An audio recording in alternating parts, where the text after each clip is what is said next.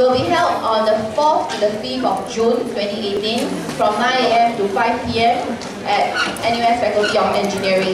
You can find out more at this website. I will upload this information on LMS, okay? But this is for your information. If you are interested to participate, you have to sign up.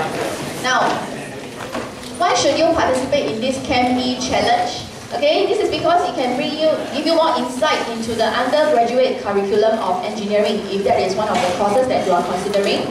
Okay, and it will help you to learn new concepts and gain fresh insights. Also, you get to represent RV, alright? And there are attractive prizes awarded to top teams. Okay? So how do you participate? Take note that, is this a chit-chat session? Are you in the cinema? This is an announcement, but it's still important, okay? You might not want to listen, but other people want to listen. So you keep quiet. The deadline for registration is the 2nd of April, okay? And the cost of registration is $12 per student. Considering if you win and you get attractive prizes, you will more than even out. You can sign up at tinyurl.com/NUS-ChemE-RVHS. So as mentioned, right, these two slides will be uploaded on LMS for those of you who are interested to participate. Okay? So once you sign up, then we will group you into teams of 5, and then you will represent RV to compete in the ChemE challenge. Okay? So now we begin the lecture proper.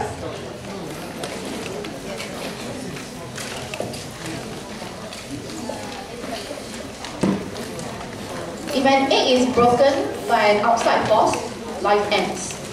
If broken by an inside force, life begins. Right? Great things always begin from the inside. How is this related to chemistry? No, not bonding. The aim of me sharing this with you, you want to listen or not? Is hopefully this will be your inspiration for the week, and it can be something that you take with you, if not for the week, but at least for the next 50-something minutes or so of my lecture. Alright, I hope that this being my first lecture with you, by the way, I have to intro myself. I'm Miss Chua. Okay, so I will be taking you through gaseous state and later on reaction kinetics. Shh. I do not like to do all this shh thing. Okay, you are 17 years old. Next year you are going to take A-levels. Alright? I do not want to treat you as if you are 7 years old, 8 years old. I do not want to keep scolding you because rightly so you are young adults. Alright? I believe in mutual respect. Okay? Me being prepared for the lecture, you being prepared for the lecture, bringing your notes, doing whatever you need to do.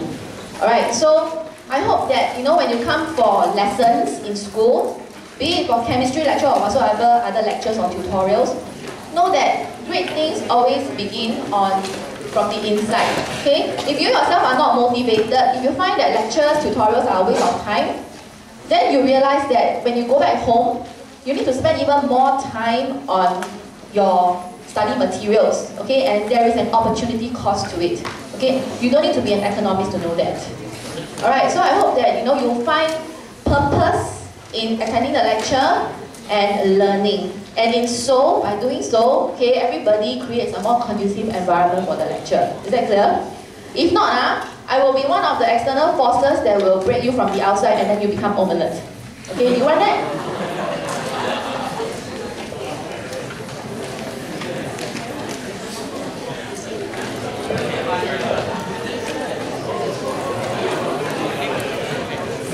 Okay, so this is an independent learning topic, gaseous state. Why is it independent learning? Is because it's supposed to be quite easy for you to understand. That's why it's independent. Alright? But nevertheless, I will do a quick summary of the important things that you need to know. So those of you who have brought the lecture notes, okay, you can just mark out the important points in your notes. Take note, I say important points, but it's not that the other points are out of syllabus. The other points, you will still need to read up in order to get a holistic picture of the topic. Okay, but these are the key points, alright? So, you have 5 basic assumptions of kinetic theory of matter. Note that assumptions 2 and 3 are highlighted. because these are the two most important concepts in chemistry, okay, in the H2 chemistry syllabus, and you need to know them by heart, memorize. Okay, you need to know these two concepts by heart because these two are the most relevant to chemistry. Alright? So this is the basic assumptions of kinetic theory. The next thing you need to know, of course, is PV equals to nRT. This is the most important equation. Okay? Take note that in this equation, there are 5 terms. P is for pressure in terms of Pascal or Newton per meter squared. Alright, volume is in meter cube. N is your amount in mole. R is what we call the molar gas constant. The data, right, 8.31 joules per Kelvin per mole. This one actually can be found from your data booklet, but you might as well have memorized it because it's just 3 digits, 8.31. Okay, and then last one, T is the temperature. Take note, it's in Kelvin, not degrees Celsius. Okay, now it is important to convert the units provided to the SI units to be used in the ideal gas equation whenever you are trying to solve the questions. Okay, so take note that whatever numbers that you use, whatever numbers that you fill into the equation, okay, it has to be in the correct units. Okay, then branching off from the ideal gas equation, there are 3 laws that you will need to know. First one will be known as Boyle's law. Okay, Boyle's law states that at constant temperature, the volume of fixed mass of gas is inversely proportional to its pressure. Okay, that means to say that when temperature and the mass of the gas is constant, PV is constant. Right? If you imagine if you picture the ideal gas equation, PV is equals to nRT, at constant temperature, PV is equals to a constant value. Okay? Therefore, P1V1 is equals to P2V2.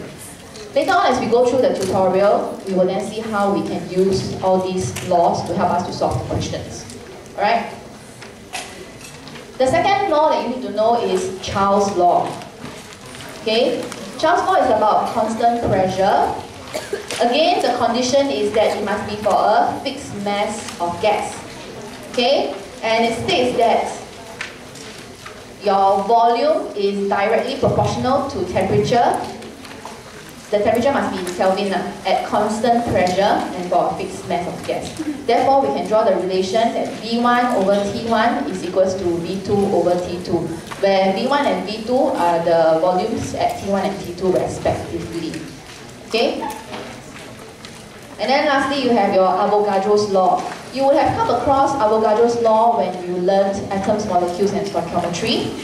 Okay? So this is where at constant temperature and pressure, okay, the volume of a gas is directly proportional to the number of moles of the gas. So volume is directly proportional to amount. Therefore, we can draw the relation V1 over N1 is equals to V2 over N2. Okay? So, take note that for Avogadro's law, this would follow that the volume occupied by 1 mole of any gas, okay, must be constant. Okay, so this will be known as the molar volume. So 1 mole of any gas will give you a fixed volume, and the volume is dependent on the physical condition, temperature and pressure. So you learned about 2 different conditions, right? First is the STP, the other one is the RTP. You need to know at STP what is the temperature and the volume, and for RTP what is the temperature and the volume.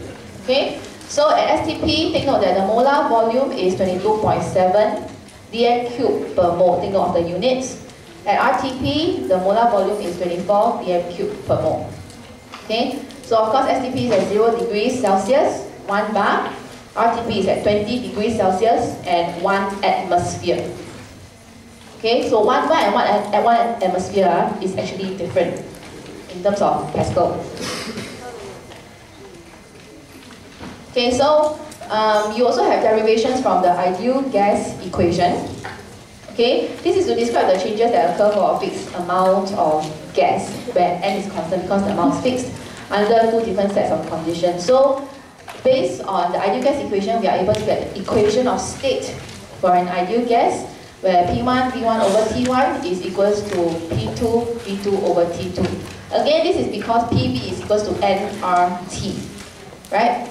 So R is always a constant at 8.31. N, we say, is a fixed mass of gas, therefore N is also a constant. So if you bring T to the left-hand side of the equation, you get PV over T. So PV over T is equals to a constant here, that's why you can have this relation. Okay?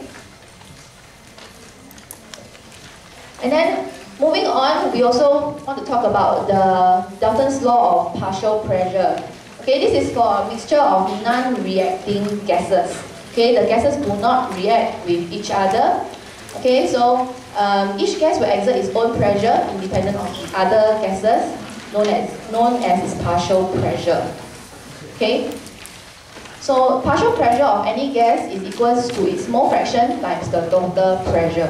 Okay, this is the formula to use. When you have a mixture of non-reacting gases, you want to find what is the pressure exerted by one type of gas. Okay, this will be the formula that you use. So take note that since the pressure of the particular gas A is equals to the amount times RT over V, okay, it follows that your partial pressure will only change if the amount, temperature, or volume changes. Okay, so you should be clear about this because students might tend to be confused, like, you know, if you add other things, then what will happen to the partial pressure, so on and so forth. Okay. Now, this is about ideal gas. As we know, ideal gas, they don't exist because this is reality. Okay, but we need the ideal gas equation, and we need to know about this so as to help us to predict, okay, about real gases. So there are differences between ideal gas and real gas. Okay, and in particular, right, to the assumptions 2 and 3 of the basic theory of matter, basic kinetic theory of matter. Okay, the difference is that for ideal gas, we assume that they have negligible volume or size compared to the volume of the container. But in reality, gas particles have a definite volume. Okay, they do occupy a certain amount of space. Okay, so that is the first difference. The other difference is that for an ideal gas, the gas particles exert negligible intermolecular forces on one another. Now you have learned chemical bonding, you know that this is not true. Okay, and there are intermolecular forces at play, okay, between the gas particles, and the strength of these forces will vary from different gases to one another. Okay, because you have 3 types of intermolecular forces, right? ID, PD, and hydrogen bonds. So all these 3, the strengths vary. Alright, but you need to know that they exist. Okay, intermolecular forces exist. So for an ideal gas, if you were to plot PV over RT against P for a fixed mass of gas at 1 mole, okay, the graph will look like a straight line, horizontal straight line. Okay, because PV over RT is a constant, right? However, for a real gas, there is going to be a deviation. So you see that this real gas actually does not follow the PV over RT relationship at certain points. Okay, so we say that the assumption that the gas is ideal when using the ideal gas equation is valid only over a limited range of temperature and pressure.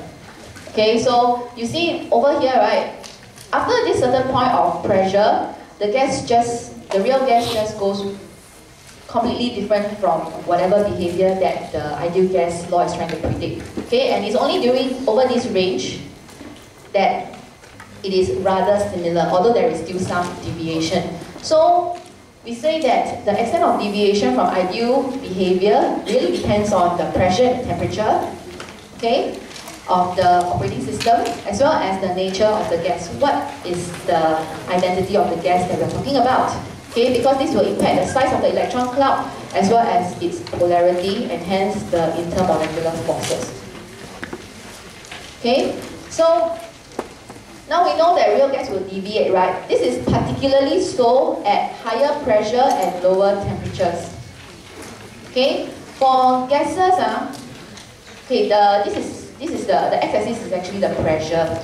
You see that it's quite self-explanatory, that as pressure increases, okay, you see the plot, it tends to deviate more and more from the horizontal line, right? So therefore it's quite easy to understand that at higher pressure, the real gas will deviate more from ideal behavior. Then what about temperature? You see these three lines, the green one, the red, and this purple line. Okay, this is at 200 Kelvin, 500 and 1000. The lower the temperature, the greater the deviation of the real gas from ideal behavior. Okay, so therefore we say that the real gas will deviate more at higher pressure and lower temperature. Okay, so conversely speaking, that means that at high temperatures and low pressure, a real gas will tend towards ideal behavior. Okay, so this is a summary. Now we will move on to the tutorial questions 1 to 6. I hope you all have done it.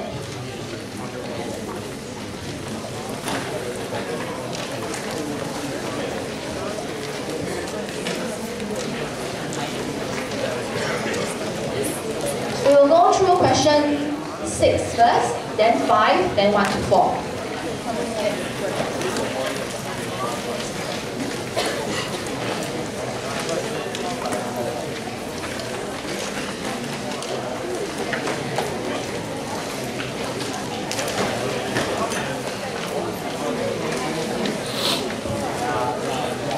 Are you ready?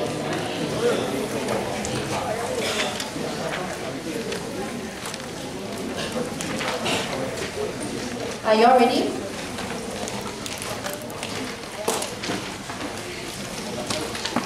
Okay, question 6.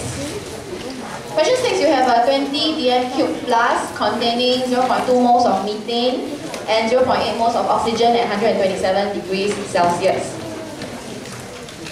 You are asked to calculate the total pressure in the flask. Okay, so take note that there is a mixture of gases. We assume that this is at the instant right at the start, okay, before methane and oxygen reacts with each other. So this is right at the start.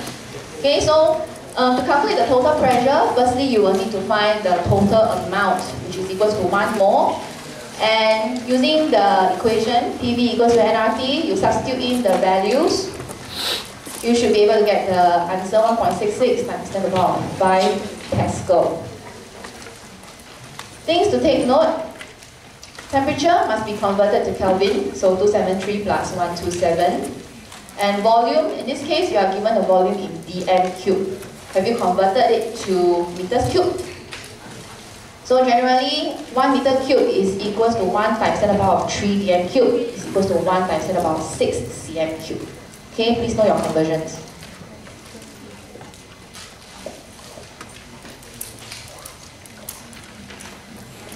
Part B asks you to calculate the partial pressure of each gas. Okay, so you have found the total pressure, you are asked to calculate the partial pressure. What is the formula to use to calculate the partial pressure of each gas? Just now in the summary we went through, right?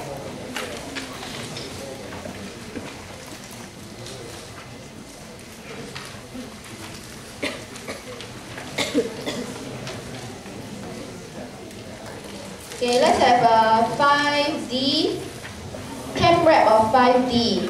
Where's 5D? 5D is there, huh? What's the chem wrap? Or the...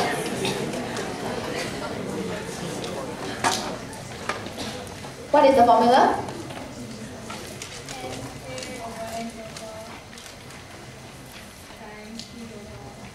Okay, amount of the particular gas over a total amount of gas times total pressure. Good.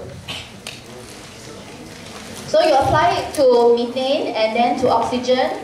That should give you the answer. Okay, very simple calculations.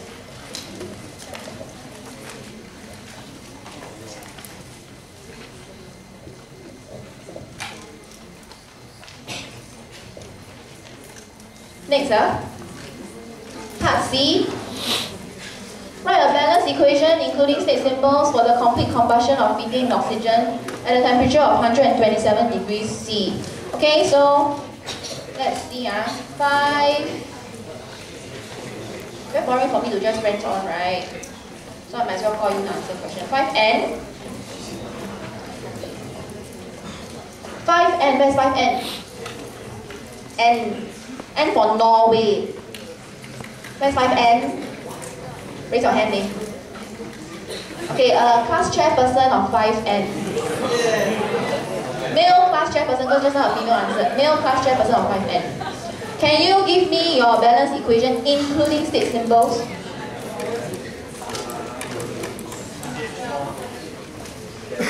CH4 gas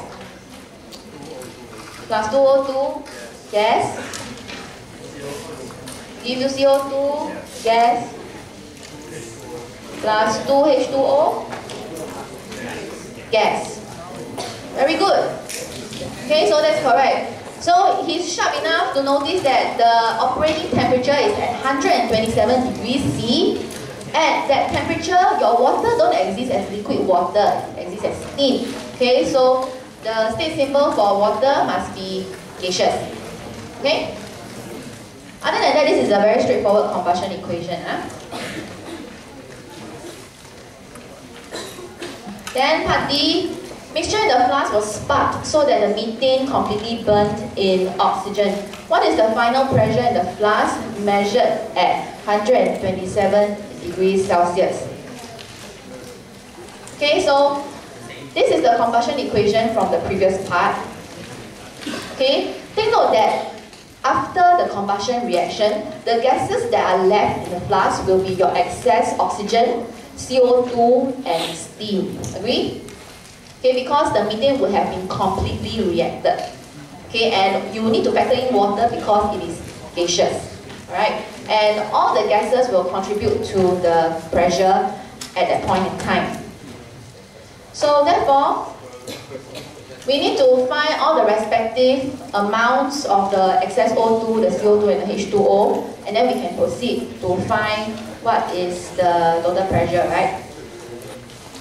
So the amount of O2, we can use Avogadro's, we can just use a stoichiometric ratio to find. Since we know that there is 0.2 moles of methane to begin with, then we know that the O2 reacted is 0.4, therefore O2 excess will be the total volume, the total amount of O2 that was added minus the one that is reacted.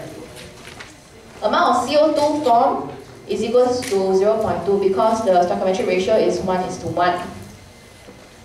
And then likewise, we compare stoichiometric ratio, amount of water is 0.4, total amount after combustion is 1 mole.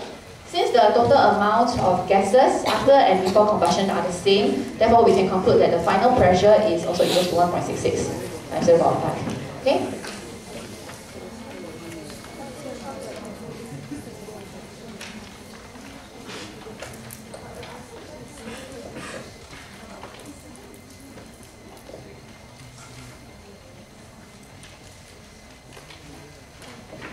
Okay, so next.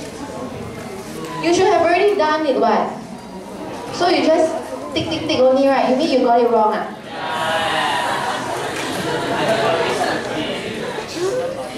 But it looks very simple. Okay, then you copy, don't use your mouth, use your hand, use your pen.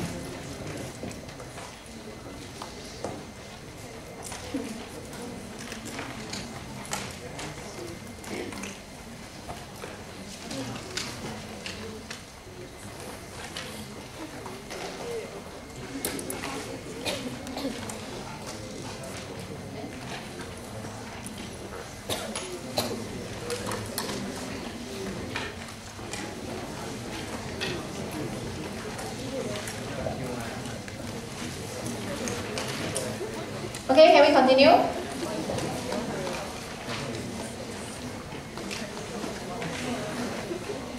Another 10 seconds.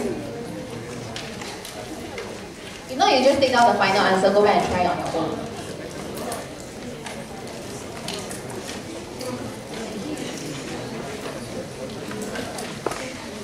Okay, let's move on. Question 5.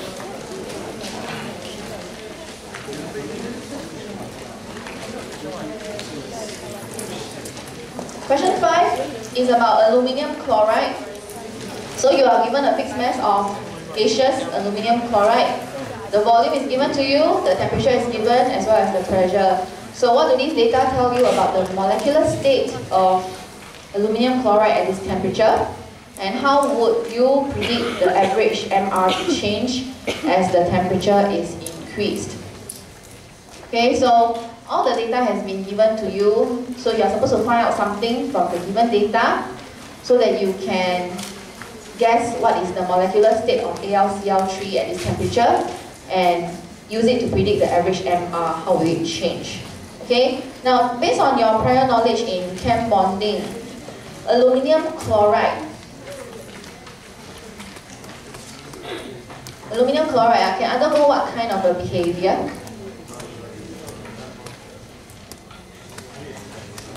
What is special about aluminum chloride? It can undergo dimerization. Right, so there is a chance that it may exist, instead of AlCl3, it may exist as Al2CL6. So using all these data, how would that help you to find out whether it is AlCl3 or Al2CL6? You will know that AlCl3 differs from Al2CL6 by the relative molecular mass, right? So how can you use the data to find the relative molecular mass? Okay, so take note that when we say PV is equal to nRT, the amount can be equated to mass over molar mass. So from here, if you substitute in M over the big M, you can find out what is the molar mass of the aluminum chloride. Okay, so you substitute in all the values according to the SI units, you should be able to get 263 as the average MR. Okay, 263 is the average MR of the aluminum chloride. Then you go and find out AlCl3, what is the molar mass?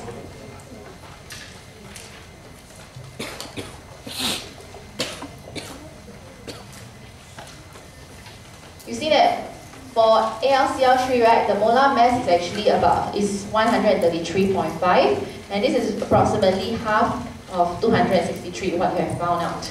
Okay, so therefore we can say that at 100 degrees Celsius, okay, your aluminum chloride exists mainly as dimers formed through Lewis bonding between the two aluminum chloride monomers.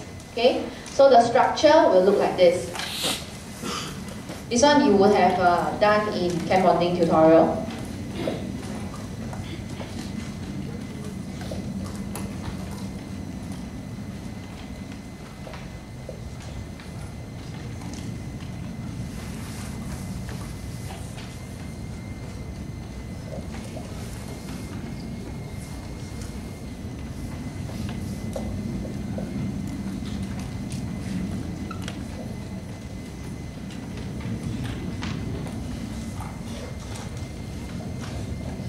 So when the temperature is increased, okay, the average MR will decrease as the dimers begin to dissociate into the AlCl3 monomers. Okay, this is quite understandable because when temperature is increased, heat is supplied to the system, energy is supplied to the system, and then when energy is supplied to the system, your bonds will begin to break. Okay, therefore the dimers can break down into its respective monomers. So you will expect the MR to decrease.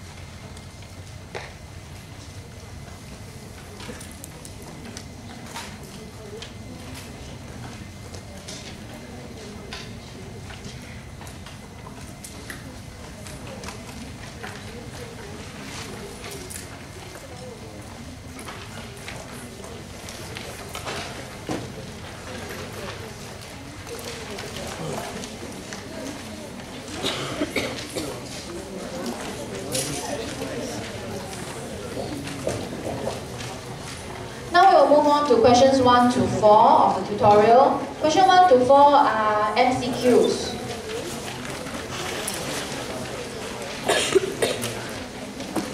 So we should have enough time to go through all 4 questions.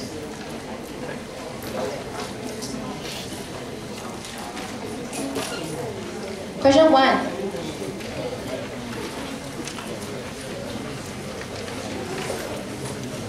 Now, if you did not do the tutorial, I'm not giving you the opportunity to try it on your own. Why?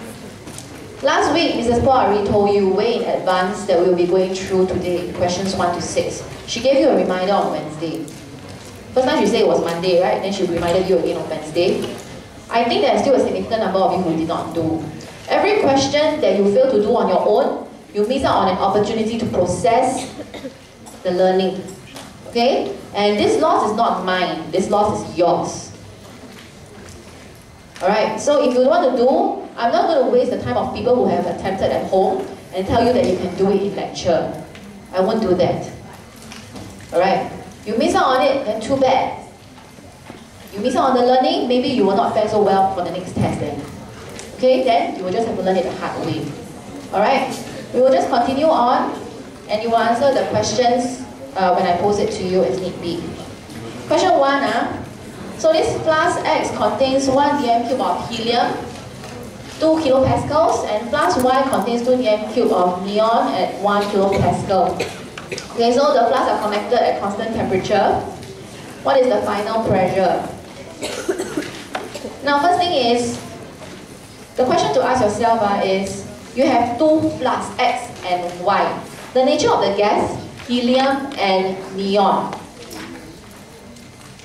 There are 2 different gases, right? So, how do you go about it? Are there gases that can react with each other? No, because one is neon, right? So everybody knows that neon is, in a very crude term, a noble gas. Okay, so it's a hint to you that these 2 gases are non-reacting. Therefore, you can apply your Dalton's law of partial pressure, right? In order to find out what is the final pressure. So, what is the answer that you get? Let's see, 5E, Kelly? 5E, Kelly. What is your answer? Your answer is A. Okay, so the correct answer is A. Now let's see how we solve it, okay? What law do we use to find the partial pressure? Boyle's law, Charles' law, or Avogadro's law? Recall, Boyle's law is about constant what? Constant. Let's get another person from 5E, since we are still on question 1. Index number 20, Mei Jia.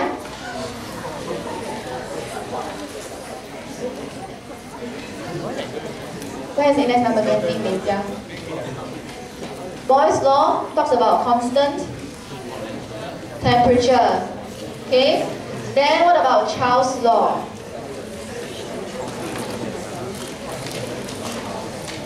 Index number 23,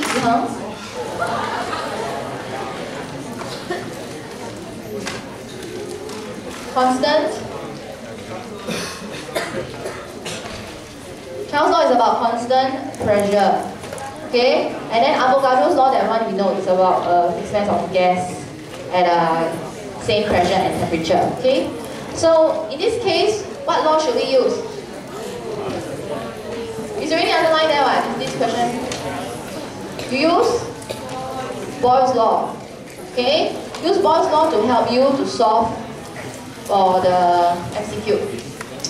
Okay, so total pressure that's occupied by the gases after the flasks are connected, assuming that the connector is of negligible volume, okay, is 3 dm cubed. So we use Boyle's law, P1V1 is equals to P2V2.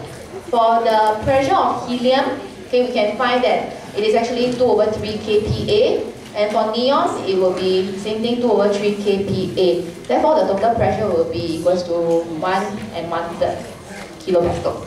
Okay, so that's how you get option A as the answer.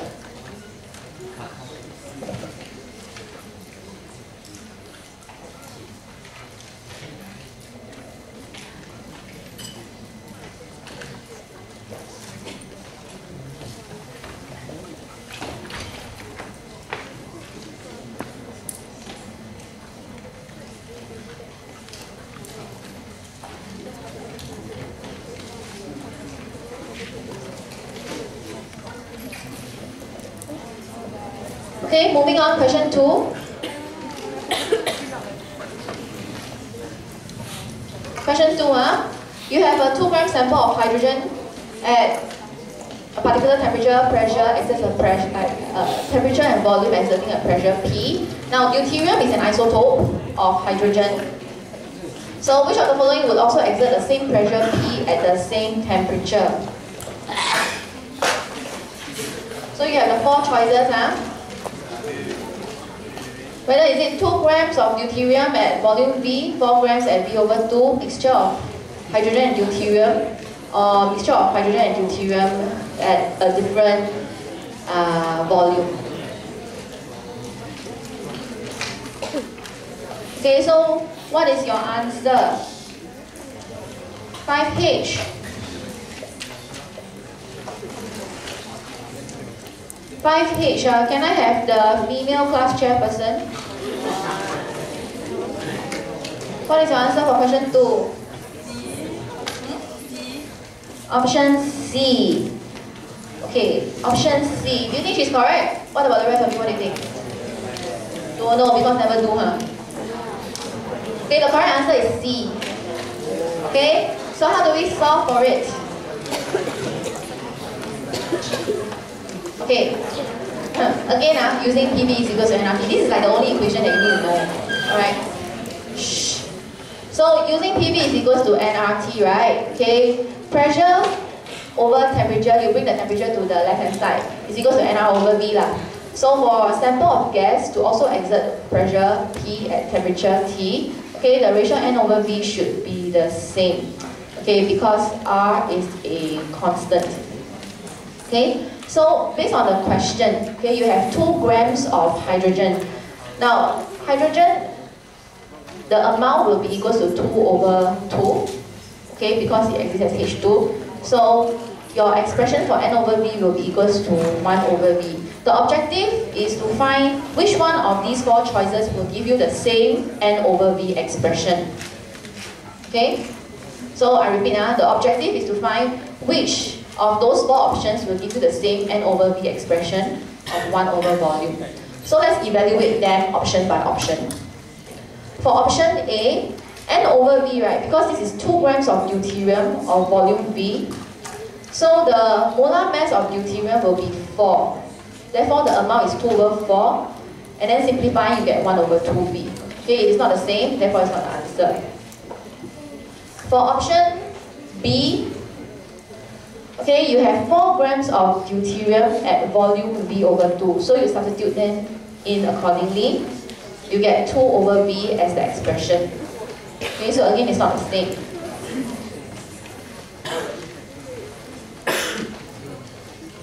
Then we take a look at the option C. We give you a while to process this.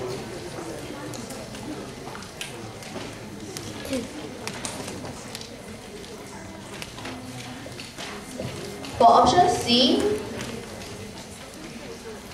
the N over V expression, right, because you have a mixture of hydrogen and deuterium gases, okay, you have 1 gram of hydrogen, 2 grams of deuterium, so you find their respective amount and sum them together to find the total amount. It's the total volume of V, so simplifying, you actually get 1 over V as the simplest form. Okay, so this is the same as the N over V expression in the question, therefore this will be the answer. Now to verify, option D is a mixture of 2 grams of hydrogen and 1 gram of deuterium. So again, you find the respective amount, add them together, you get 5 over 8V, because this over here is a total volume of 2V.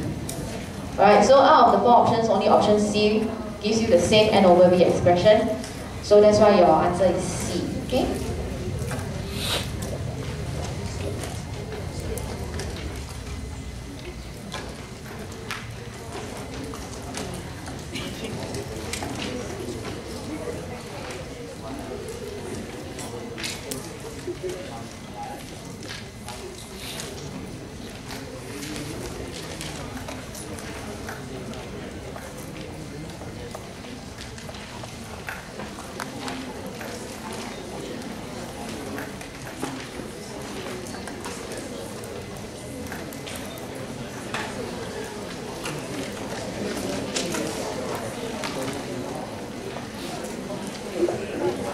Okay, question 3.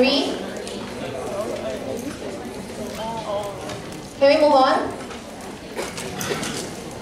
Question 3,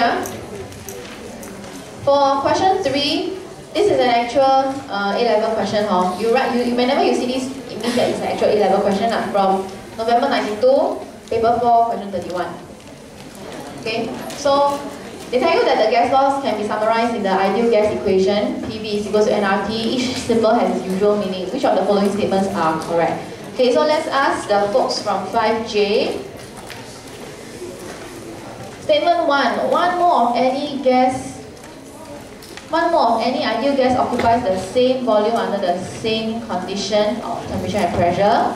Option 2. Density of any ideal gas at constant pressure is inversely proportional to temperature. And option 3. Volume of a given mass of an ideal gas is double if its temperature is raised from 25 to 50. Okay, option 1.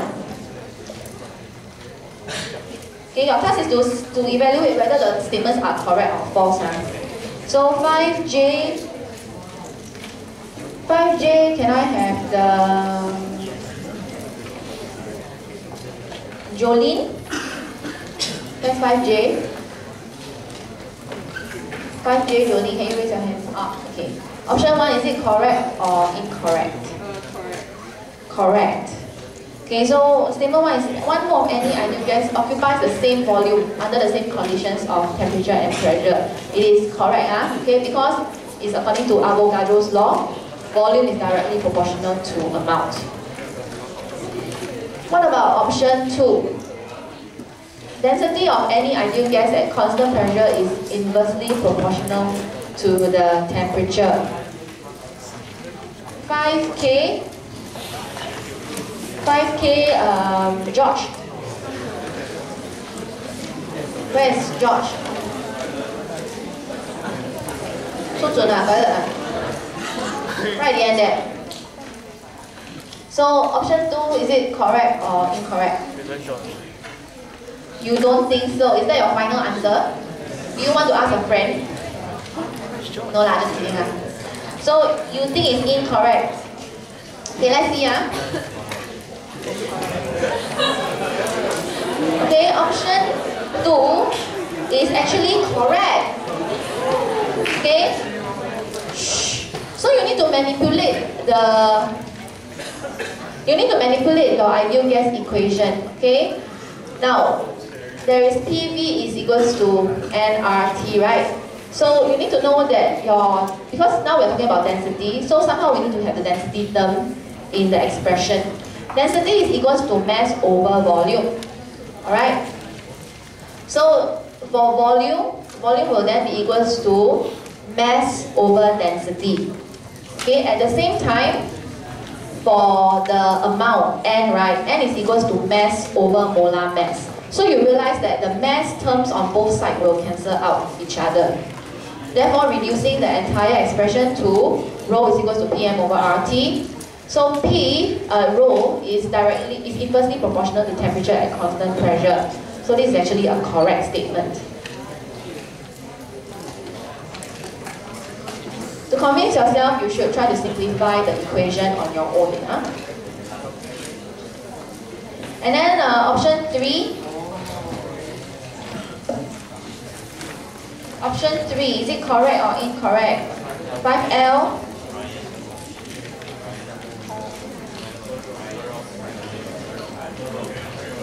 5L, can I have Joyce? 5L. Where's Joyce? Huh? Joyce is not here. Wen Rong. Wen Rong is like very popular. Where's Wen Rong? Yeah, so option 3, correct or incorrect? Option 3 is incorrect. Why? Because you feel that it's incorrect. That's not a correct answer, you know. But why is it incorrect? You need to know why. Let's ask another person from 5L, since your classmate don't know how to answer. Brian. Kylin. Why is statement 3 incorrect?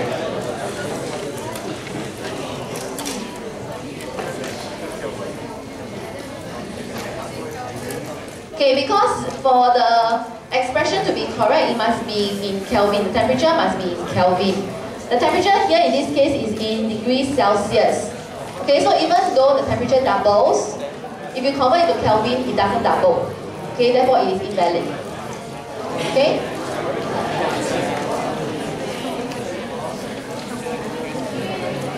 So you must be very confident of the units to be used when calculating using the ideal gas equation, alright?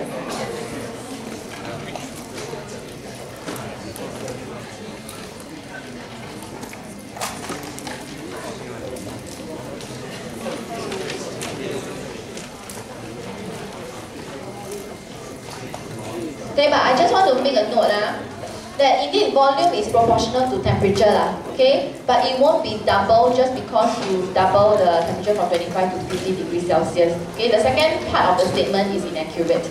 Okay, it has to be in terms of Kelvin in order for the whole statement to be correct. Got it?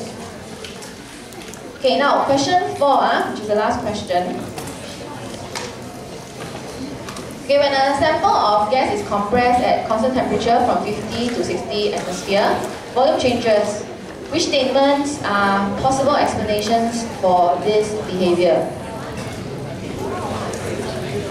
Statement 1, the gas behaves non-ideally.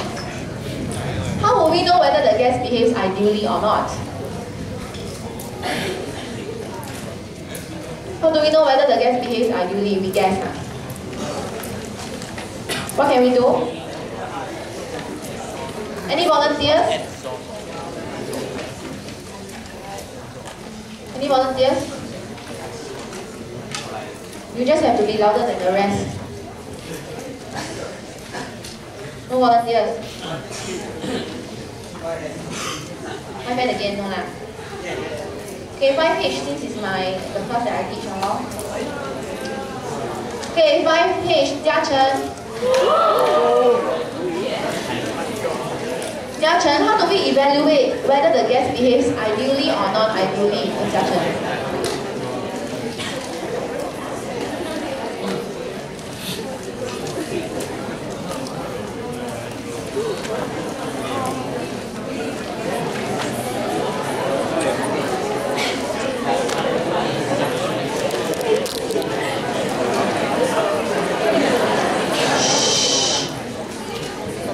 The whole LT is waiting for you.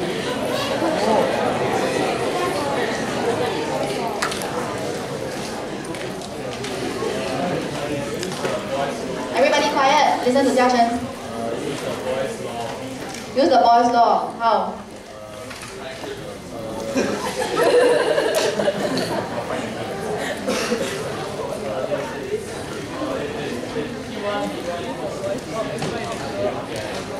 If P1 V1 is equal to P2 V2, then it is an ideal gas. Remember, ideal gas equation, PV is equal to nRT only applies to ideal gases. Boyle's law, Charles' law, Avogadro's law assumes that the gas is an ideal gas. So you are given the two pressures here, right? P1 and P2. You are given the two volumes, V1 and V2. So if P1 times V1 is equal to P2 times V2, then we can say that it is an ideal gas. Okay, so you can calculate them. You will realize that P1 V1 is not equals to P2 V2. Okay, the products of these two values are different. Okay, so the gas indeed behaves non-ideally. Okay, so for more elaboration, you can see the page 5 of the lecture notes.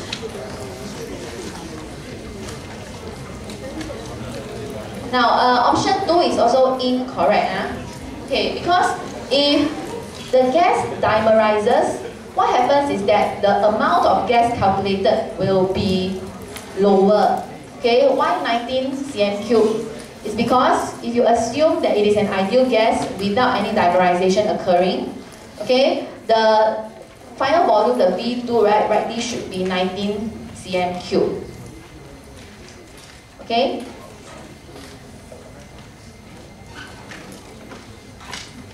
but the actual volume here is 20.5, which is higher than 19. So if the gas dimerizes, the actual volume will be lower than 19 and not higher.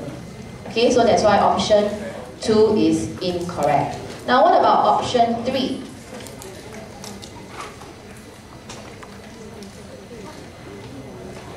For option 3, we say that the gas is the statement says that the gas is adsorbed onto the vessel walls. This is not a typo. Adsorption is different from absorption. Okay? Shh. So what is the meaning of adsorption? It is the adhesion of particles to a surface, simply put. Okay, adhesion of particles to a surface. So in application to question 4 is the adhesion of gaseous particles to the surface of the container or the cylinder which contains it. So you can imagine if the gaseous particles are adhering to the surface, the amount of the gaseous particles calculated will be lower. Okay? However, again, this is 20.5 compared to 19 is higher. Therefore, we know that option 3 is incorrect. Okay?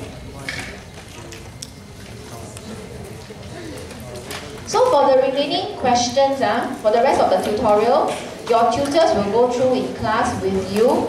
Please make sure that you have adequately prepared it. Okay, your tutors will go through with you after Energetics 1. On Wednesday, okay, we will start on Energetics 2. Make sure you have your lecture notes with you. Okay, so we'll call it a day. Thank you.